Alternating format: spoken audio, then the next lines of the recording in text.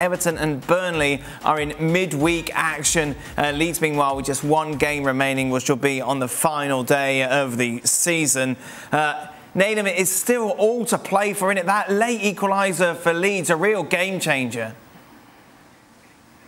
Yeah, it certainly was. I think for a neutral, it's going to make for really sort of tantalising viewing on that final day. But I suppose for those teams down there, and having sort of felt it myself, this stuff is disgusting. Like seeing these goals going in, the red cards, everything like that, it's so stressful because you're trying to just focus on yourself, but you can't help but pay attention to the stuff going on around you. And that last-minute goal there at Leeds, it's so important for them because you see how bad their goal difference is. That -38, you can't afford to be on the same points as Burnley. To be going down on goal difference is going to break your spirit, and it's just a big test now for those two sides, for Everton in particular and Burnley with the extra midweek game. Can they find a way to get 3 points on the board so they go into that last game of the season in control of their own destiny? Because if they don't, there are going to be some really nervous faces, really nervous fans when Sunday comes. Because, for example, as well, like Arsenal, I think, are playing Everton. Yeah. Arsenal potentially trying to finish in the top four. So there's nothing easy there whatsoever. So it's very interesting for the neutral. But like I say, speaking from experience, being involved in any of those teams right now, it's awful. Aston Villa are involved in everything. They will play host to Burnley. That is on Thursday. Meanwhile, it's Everton against Crystal Palace. The bookies still have Leeds as favourite, Jules, to go down. Yeah, and I think that's right. Burnley had more momentum. They lost, obviously, today against Spurs, but they hit the post. They actually didn't play badly. The penalty was debatable, I guess. But they had some momentum since Mike Jackson took over Sean Dyche. With Leeds, it was pretty much the other way around. I know this goal, this equalizer right at the end, will lift the spirit for sure for at least another week. But in midweek, if they see both Everton, then I think the spirit will go down again before that last game of the season. It's going to be fantastic, but just imagine that pressure on both Everton and Burnley in midweek when they know that even more than the last game of the season, this could be the one when everything turns. Frank?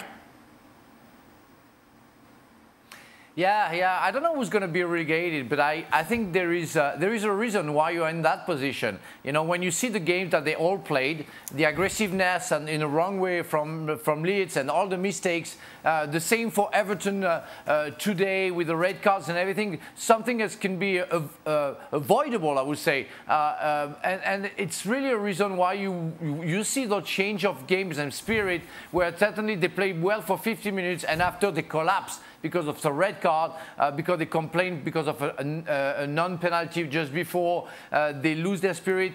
Even Coleman on the cross with the own goal is not in the right position.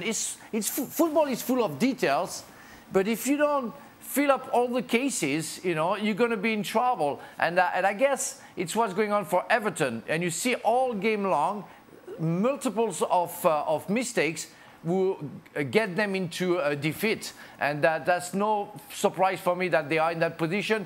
They might be the survivors of that. I see Leeds as well going down because of the schedule.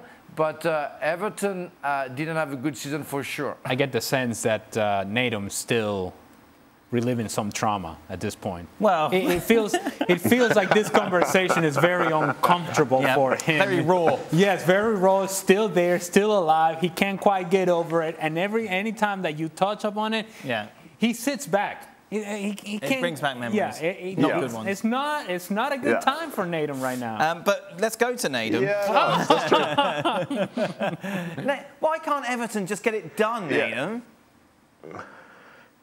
Well, to be honest, the fact that they're above the line now is a miracle for some, because only 2 months ago, everyone said that they were the ones who were going down. They could not win a game, could not get a point, couldn't do anything. Players were injured, sick, suspended, everything. So they found that little bit of a burst just when they needed it. And that's the thing about this point of the season.